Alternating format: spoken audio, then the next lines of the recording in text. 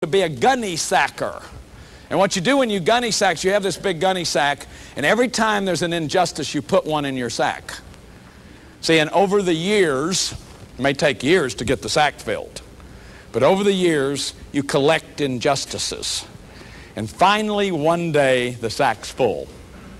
People tell you when their sack's full. They say, "That's it!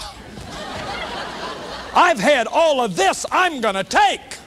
And they start screaming and hollering and raging. And see, it's like even God would give you a guilt-free anger now because you've had so many injustices.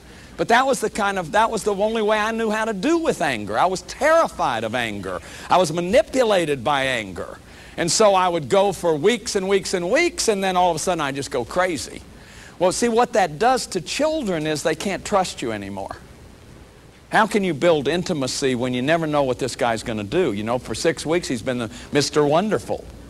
And then all of a sudden he's Genghis Khan, screaming and hollering and raging. And, you know, and I've talked about rage. I have been working for 10 years on rage as an addiction. I am addicted to rage. Rage was a way that I mood altered. It was a way that I got out of my feelings. It was a way that I could get out of my feelings and feel powerful when I didn't know what to do. And it's very abusive to children. Rage is very abusive to children. If you don't believe that, watch somebody screaming at somebody else. Stand there and listen to it. You know, somebody outside of your own domain. I heard a guy doing it in an airport the other day. And I just can't believe that I could have ever thought that that was a useful way to be. So rage is very abusive. Name-calling, comparing. When are you know, why can't you be like you? Why can't you be like? Why can't you be like? You're never going to be like. You're never. See, remember, we're these precious, unrepeatable people. Who are they comparing us to? And every time I do a workshop, I tell people, now be careful of your tendency to shame yourself with comparisons. So you're at the lecture, and you look over, and she's taking copious notes. And a little voice goes on in your head going, "Oh, God, I'm not getting it. Look at all the notes she's taking. I couldn't possibly be getting as much as she is because she's taking many more notes than I am." And, or we do workshops, we do healing the inner child, and people don't discharge as much as others and think they get it wrong. Because, see, we're always comparing ourselves.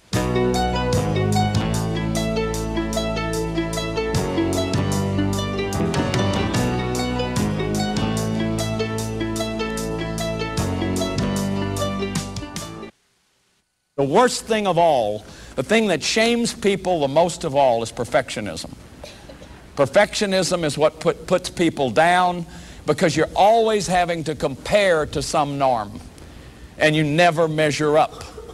If any of you are a Judeo-Christian tradition, that's why the law can't save anybody, because it's always the law that you're comparing yourself to, and that's not what it was about.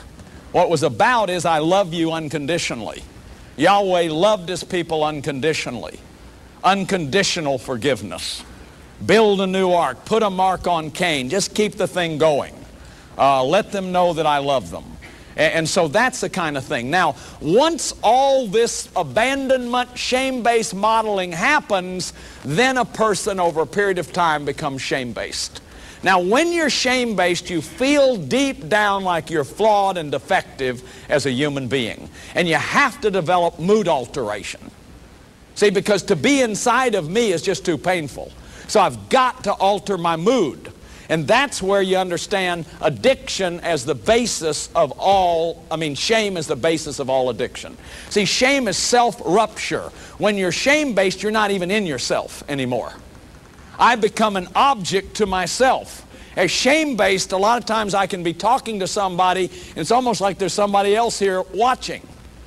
And this person's very critical. This person will say, you know, you're sloppy, you know, your stomach's hanging out over your pants, nip, nip, nip, nip. It's like a little chatter going on in there.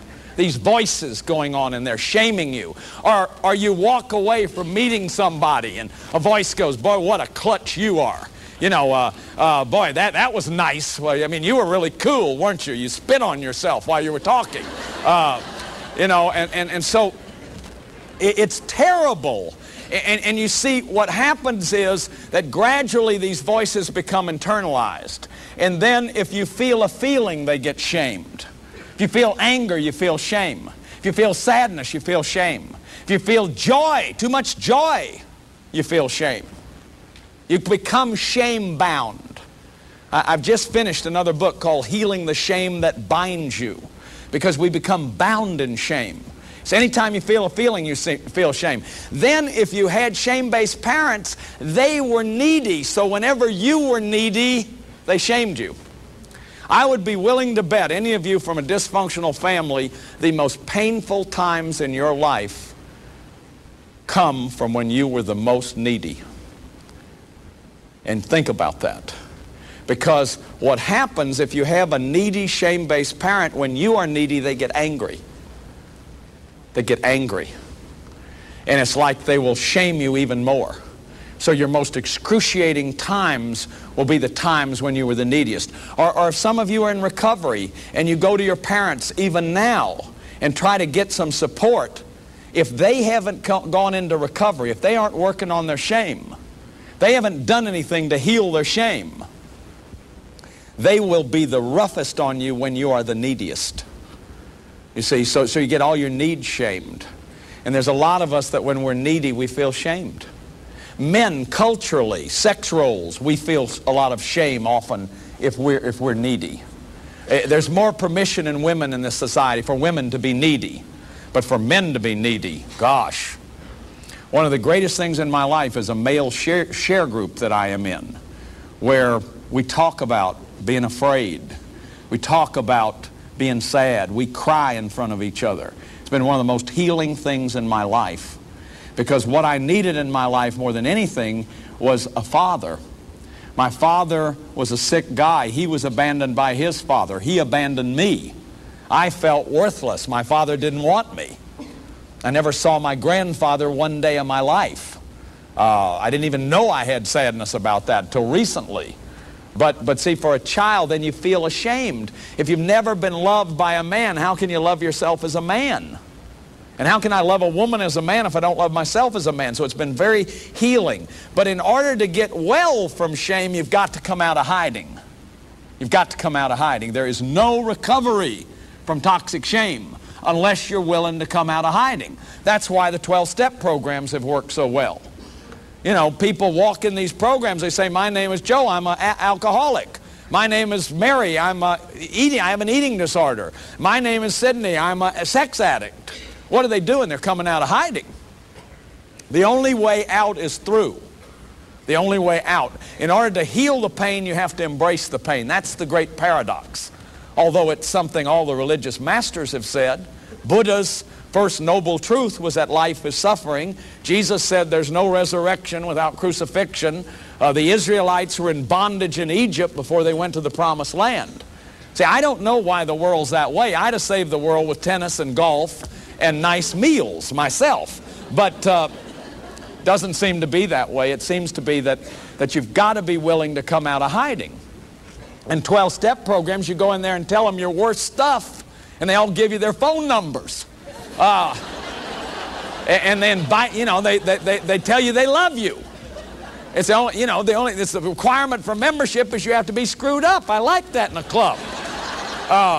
So how do we heal the shame that binds us? And what do we do? You see, the shame is the issue. If we want to prevent addiction, because an addict feels worthless. And remember, there's a great difference between shame and guilt. Guilt is, I made a mistake. Shame is, I am a mistake. Guilt is, what I did was no good. Shame is, I am no good. See, shame is irremedial. Shame is about being. Guilt is about doing. You can heal guilt because you can do something different. But what can I do if I'm flawed and defective as a human being?